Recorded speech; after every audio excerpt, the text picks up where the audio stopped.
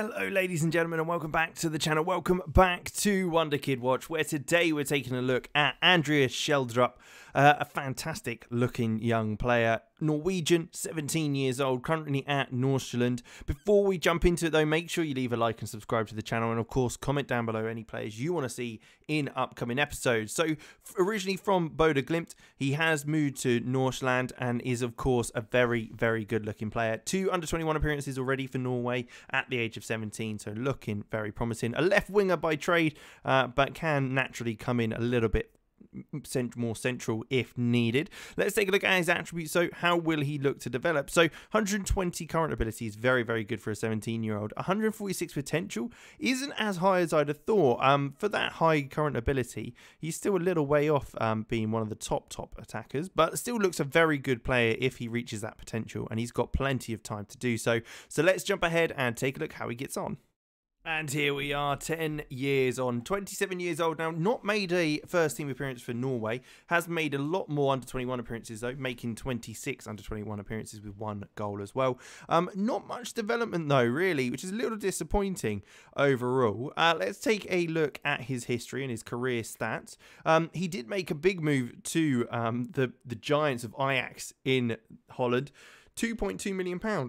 So a very, very good bargain by the general standards of his performances, because if you look ahead, you can see he's done very well for Jong Ajax, and then even the few games he played for Ajax's first team, he did very, very well in, and that's probably why it's a little surprising to see that he did move on a free to Breda.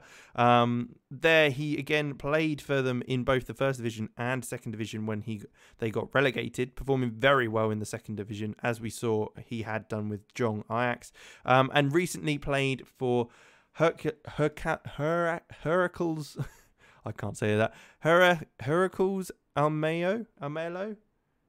Let me know in the comments how to actually pronounce that phonetically, because I can't pronounce that, and I feel awful for not being able to. But he's performed a lot better in the Eredivisie, that's for sure. Let's take a look at his milestones though. Competitions-wise, we can see he did get champions of football. I mean, he got relegated from the first division in Denmark. So that's a bit of a shame. But he did end up winning the Eredivisie with the Ajax team, as well as Jong Ajax. He won the Keukenkampioen-divisie, so the second division in Holland. So he did win a few things, especially ones that he actually contributed to, which is quite nice. Got relegated from the Eredivisie with Breda, but then also got promoted by being champions of the second division. So he's won that a few times. So second division in Holland seems to be his general positioning. Let's take a look at his awards. Anything big? He got Supporters Player of the Year and Superliga Spring Player of the Year as well for Nordsjælland when he was there.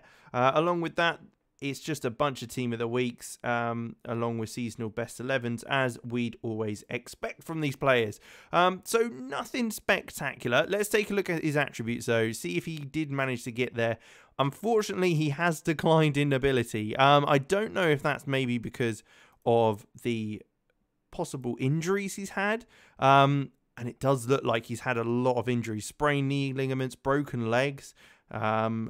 Throughout his career, especially more recently over the last 3 years. So maybe that's what's kind of hindered him, especially that broken lower leg, where he was out for 6 months. So that's probably a bit of a shame for him, to be honest. If you get lucky, he'd probably become a much better player in the long term. His physicals definitely took a hit because of that. But there you go. We will leave it there. Make sure you leave a like and subscribe to the channel. Of course, leave a comment down below of any players you want to see in upcoming episodes, and I'll catch you in the next one.